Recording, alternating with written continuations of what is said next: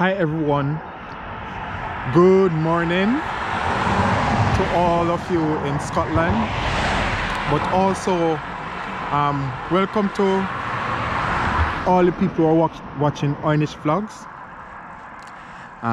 Today I am in East Lothian, near Winton, and today's vlog is about pre-foraging products or pre-spring products, and the idea is to look and see what progress has been made in terms of growth of some of these products, or fresh produce, I would say. At the moment I'm thinking about, for the New Winton area, I'm thinking about wild garlic, wild leek and ground elder. The berries won't come into play until about summer, so chances are a separate video will be done regarding pre-summer products for raspberry, blackberry, and then later on autumn, by God's grace, for things like elderberry, etc.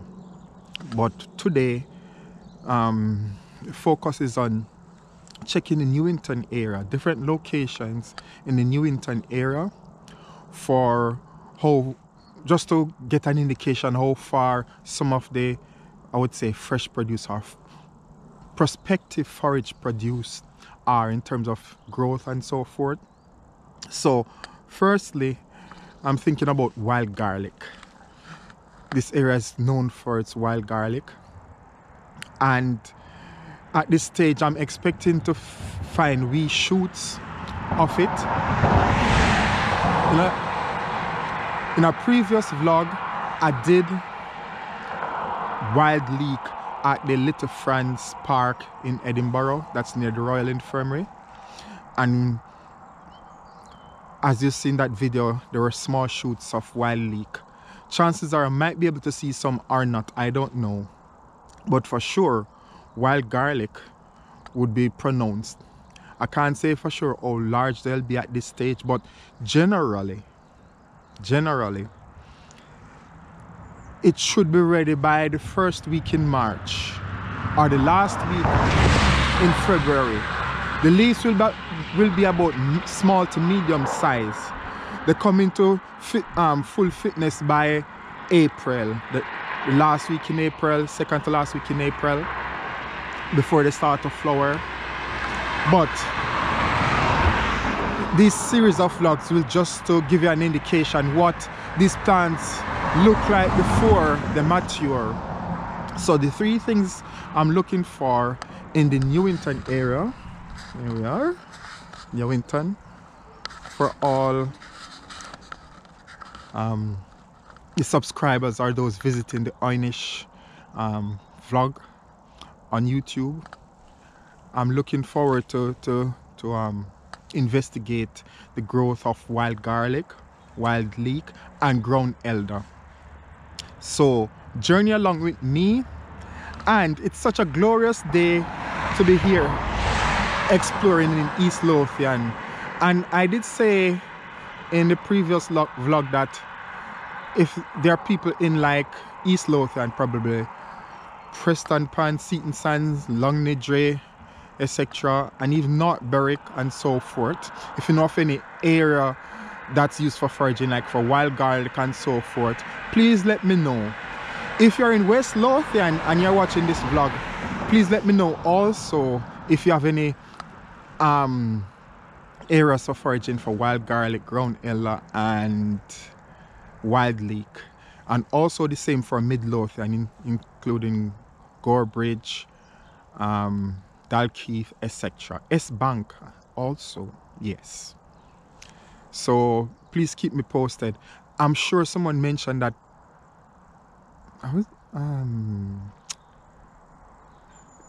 it's not Pencatelands, it's got another name, Pennycook, yes.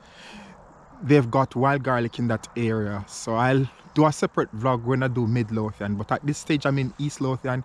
If the weather holds up, which it should, today is supposed to be sunny, I might pop down to Preston Pans and Seaton Sands but it depends on how long I end up staying in this area.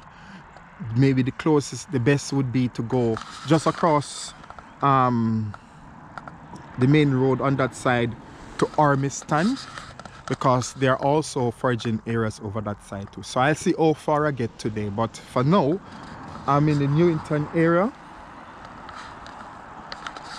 and we'll be exploring for forage potentials. That's forage potentials in this area for wild garlic,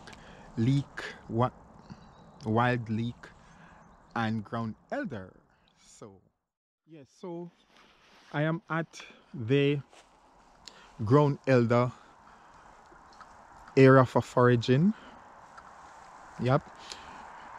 And I'm going to show you what it looks like. But before I do so, I'll give you the translation for the English vegetable ground elder to Oy'Nissh, which is ccís. So the translation from ground elder is ccís in Oy'Nissh, yes? So sometimes I can use them interchangeably, saying I'm foraging for ground elder. If I use the word ccís, you know I'm still referring to ground elder, because it's Oy'Nissh, the language developing. And I'm also using the opportunity to now translate fruit and vegetables from English to Oy'Nissh. So this is the ground elder or ccís foraging patch in the Winton area. Now it doesn't mean this is the only bit, because this area is vast, and along road paths, in other parts of the woodlands, on the other side of the road and deep further down, you can find ground elder. But I'm just giving you an example of one area. I've got with me some water because I'm going to taste it. With everything that you forage for, it's always good to wash it first before you cook it or add it to salad. Ground elders are great for salads, and maybe one great use for it is an alternative to what you used to make pesto. So you can make an alternative to pesto using ground elder with whatever special oil you want to use, etc. So ground elder, let me find some ground elder plants. Here we go. This is ground elder. Ground elder. Yes. Ground elder. Seed.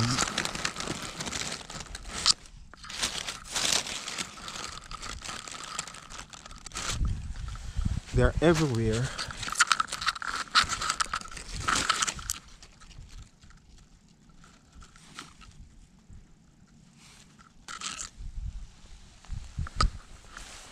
Okay, wait a second.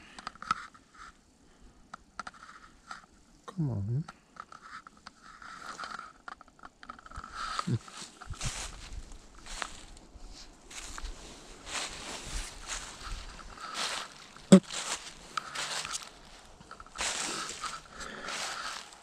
So for all the Scottish viewers, do you have ground? I would imagine you'd have ground elders in your area. Does any of you use ground elder to do anything? What about the vegans, vegetarians? What about the great Scottish chefs? Do you use ground elder for anything? If so, what do you use it to do in Scotland? So we've got another bit of ground elder here. Okay, I'm going to find a nice size one to pick and have a taste. That's why I've got the water, so I can wash it off before I taste it. They're just everywhere, so I'm just looking. I can pick, choose and refuse. They're quite young now, so you wouldn't want to forage for ground elder at this stage. It's not worth it, but give it another 3 weeks and you're good to go. Here we've got ground elder too. More plants. I think most of the young plants have 8 leaves, 7 to 8 leaves. This one's got 1, 2, 3, 4, 5, 6, 7. This one's got 7 too. seems so. Maybe it's between 7 and 8 leaves on average. Let's take this one. See what it looks like. So, okay. Grown up. Okay, so many leaves. So medium to dark green, 6. This one's got 6.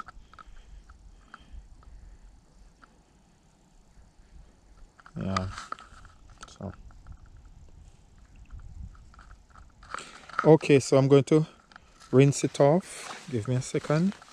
Let me give it a good rinse before I taste it. My first taste of the pre-spring. Can't take it off with by. Okay, I need to find a way to hold this and unscrew it. There we go. Okay, now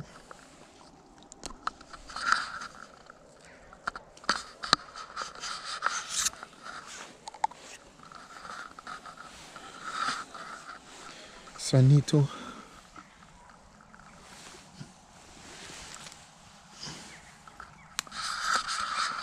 wash. How do I do it now? So I wash it off a bit.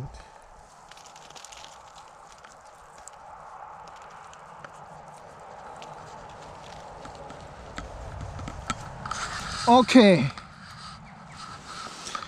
As my good friend Owen normally said, quality assurance test. Yes. Let's have a look at it. Quality assurance test.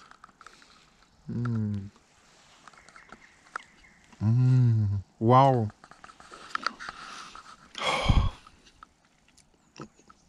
Okay. Firstly, I guess with all green plants, and especially when you're quite tender, there's a strong chlorophyll taste. Obviously, because all green plants have chlorophyll, but also, so it's a chlorophyll taste, but also like a general young plant taste, where it's not as potent, but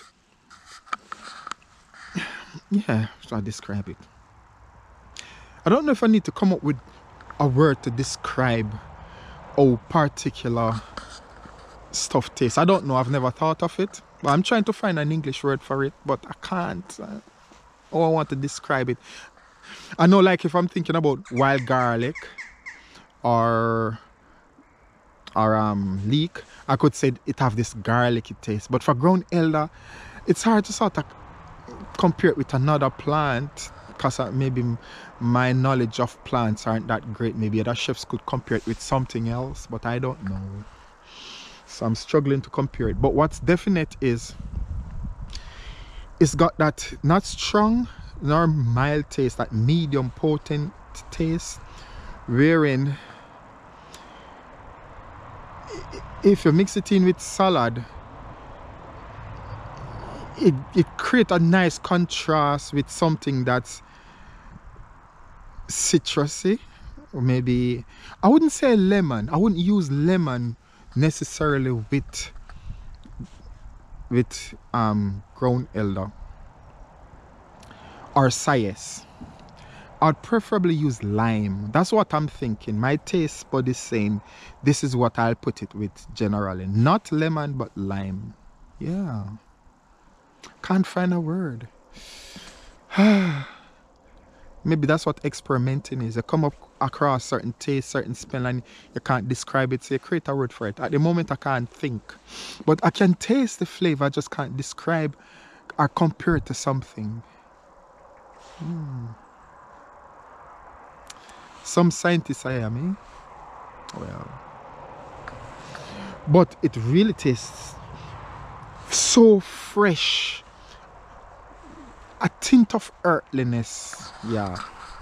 Let's close this up and keep looking for more ccís plants. So here we got some more ccís plants. There we go. This got 1, 2, 3, 4, 7 leaves. This got 7 too. And then we've got this one is still yet to open fully. These ones too. These ones are very small. Look. Let's keep looking.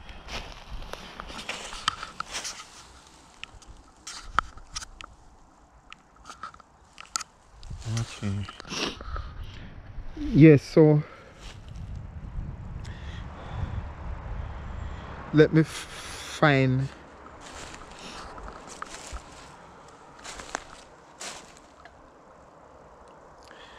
oh, they're really creating problem. Maybe it's too early. I will find an example. Don't worry, just bear with me. Let me see if I can.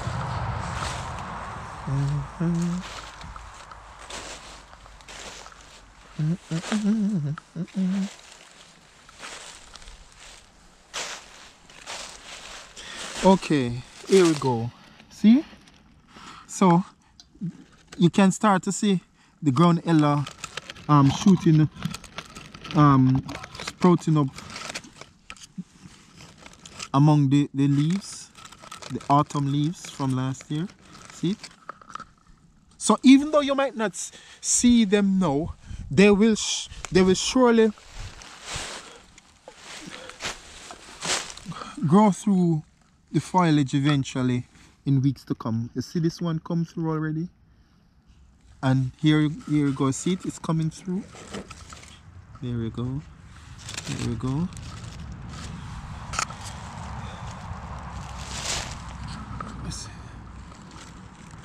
So just imagine all around from the path there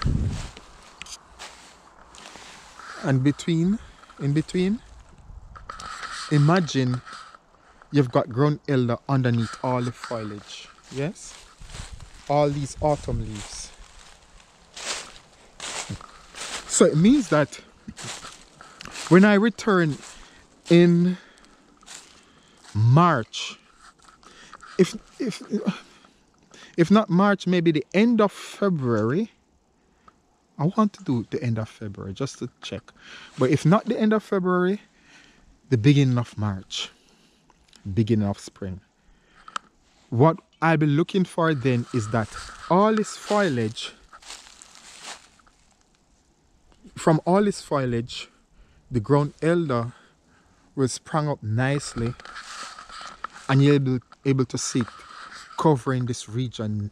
Well, I wouldn't say cover. I don't think it will necessarily cover, because there will be other plants growing too, but they'll be well pronounced, you know.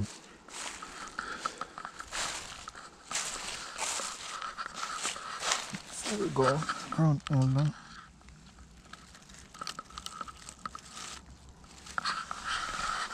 So, two things to bear in mind. Firstly, the translation of ground elder from English to Oy'Nissh is ccís, right? Secondly, it's a spring ground vegetable that will come into fruition, I would imagine, at its best, starting March. Luckily, you might get some by the last week in February, yes? But for now, you wouldn't want to pick them because there's not much to do with them at the moment. They are so tiny.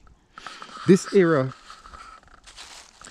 is covered with foliage at the moment, and it doesn't appear as if much is happening. But we know by viewing just few bits of this location, we start to see the ccís, our ground elder, coming through the foliage, which means that a few weeks from now, they'll be a lot larger and more pronounced. And then in the future, we do video when they're a bit older and not at their best for consumption. Maybe for animals, yes, but not for me.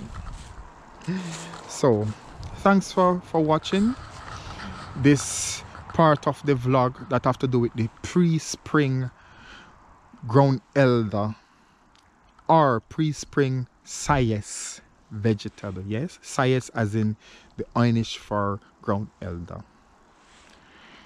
In the next video, I'll be taking you to the wild garlic section. I can't recall a wild leek section in this region, but there's nettle too. I haven't even talked about nettle, or I call it stinging nettle, but just generally nettle. But that comes into play a little later. Definitely, I should have mentioned it, but I leave that now because that comes a little later, yes? But I'll take you to the wild garlic section next. Then I'll give you the translation for wild garlic. So this region, in the New Winton area, along on the Winton estate, we've got the ccís, or ground elder in English. It's at a stage where it is not been seen much. It's there, as in the, as you can see, in this case, they're quite small, but they haven't fully come through the foliage yet. But give it another 2 weeks and you'll start to see it more prominent. When foraging, it's always good to forage in area where you've got 3 to 4 dominant plants, of which one of them is the product that you want to forage for. Because in this way, it's easy to distinguish the leaves from one another. And in this area in particular, there are 3 dominant plants. Let me see if I can find another example of this.